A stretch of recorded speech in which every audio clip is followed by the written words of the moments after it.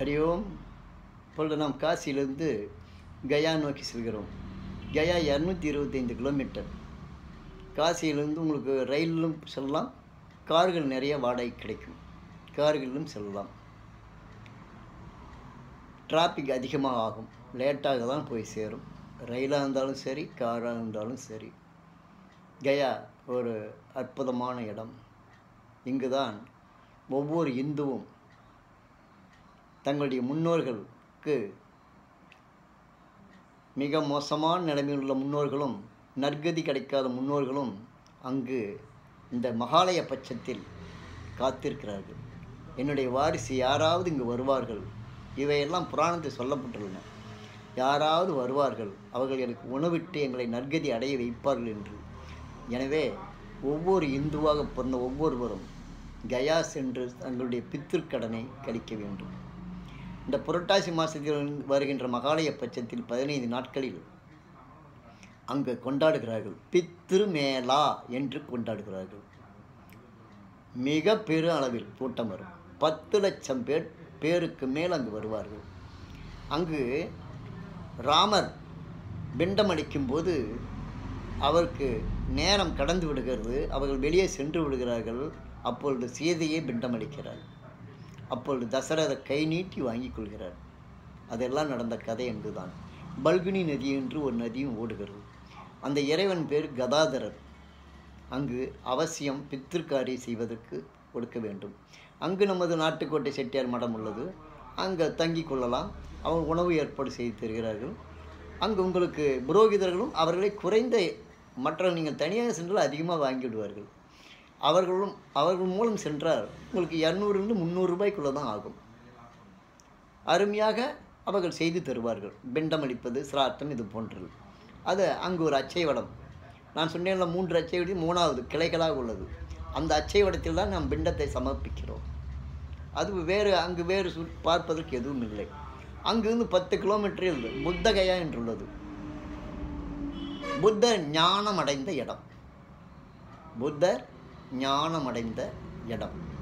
ஒரு போதி மரம் என்று சொல்கிறார்களவோ, அந்த போதி மரம் என்பது வேறு ஒன்றுமல்ல, நம்முடைய அரச மரம்தான்.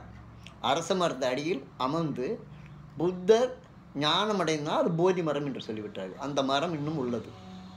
அந்த மரத்தினுடைய கிளைகள் வெவ்வேறு நாடுகளுக்கு கொண்டு சென்று வளர்க்கப்பட்டு வருகிறது. இப்பொழுதும் அங்குள்ள புத்தர் ஆலயத்துக்கு சென்று மாற்று நாட்டவர்கள், புத்த மதத்தை சேர்ந்த வேற்று நாட்டவர்கள் எவ்வாறு தியானம் செய்கிறார்கள், நம்முடைய ஜப தியானத்தை, நம்முடைய இந்து மதத்தினுடைய ஆதி ஜப தியானத்தை, பிரம்மாவும் சரஸ்வதி உபயோகித்த தியானத்தை அவர்கள் சின்சியராக செய்வார்கள். அதை பார்த்து நாமும் அதை செய்யலாம் என்பதற்காகவே அதை சென்று தரிசிக்க வேண்டும். மிக பெரும் அளவில் புத்தர் சிலைகள் உள்ளன. புத்தர்களுக்கான ஒரு மிக முக்கியமான இடம் அது. அதை பார்த்துவிட்டு அந்த போதி மரத்தடியில் எனக்கும் சிறு ஞானம் கிடைக்காதா என்று அமர்ந்து சிறிது நேரம் தியானம் செய்துவிட்டு மீண்டும் நாம் அங்கிருந்து பயணப்பட்டு எங்கு செல்கிறோம் தெரியுமா? அலகாபாத். முதல் முறை அலகாபாத் குளித்தோம் அல்லவா? முழு காசி யாத்திரை என்பதை சொல்லிக் கொண்டு வருகிறேன். முழு காசி யாத்திரையில் இவ்வாறு தான் செய்ய வேண்டும். இங்கு கயாவில் 3 இடங்களில், பிரயாகில் பிண்டதானம், காசியில் பிண்டதானம், கயாவில் பிண்டதானம் செய்துவிட்டு மறுபடியும் அலகாபாத் செல்கிறோம். அதை சொல்வார்கள் என்னவென்று தெரியுமா? பிரயாகையில் முண்டம், காசியில் தண்டம், கயாவில் பிண்டம் என்று சொல்வார்கள். இதை 3 முடித்துவிட்டு மீண்டும் பிரயாகிக்கு செல்கிறோம். அங்கு திருவேணி சங்கமத்தில் தீர்த்தமாடுகிறோம். இந்த நான் சொல்வதை நீங்கள் கவனித்தால் உங்களுக்கே புரியும் இது எதனால் வருகிறது என்று. விளக்கவே வேண்டியதில்லை. திருவேணி சங்கமத்தில் குளித்துவிட்டு நன்கு ஆசுவாசப்படுத்தி கொள்ளலாம். நாட்டுக்கோட்டை செட்டியார் மடத்தில் தங்கி ஆசுவாசப்படுத்தி கொண்டு அவர்களே படகெல்லாம் ஏற்பாடு பண்ணி தருவார்கள். நாட்டுக்கோட்டை செட்டியாரும் உங்களுக்கு தேவையான சௌகரியம் செய்வார்கள். புரோகிதர்கள் அனைத்தையும் ஏற்பாடு செய்வார்கள். ரொம்ப மிகவும் நல்லவர்கள். இங்கே தான் ஒரு முறை நான் என் தந்தையார் வாழ்ந்து கொண்டிருந்த காலத்தில் நான் தனியாக சென்றிருந்தேன். அப்பொழுது என் தாயாருக்கு திதி கொடுக்க வேண்டும், பிண்டம் கொடுக்க வேண்டும் என்று பணம் கட்டிவிட்டு உட்கார்ந்து விட்டேன். அவர்கள் கேட்கும்போது அப்பா பெயர், இறந்து போன அப்பா பெயர் சொல்லு என்று சொன்னார்கள். நான் எங்கள் அம்மாவுக்கு திதி தரேன், எங்கள் அப்பா உசுரோடு தான் இருக்கார் என்று சொன்னேன்.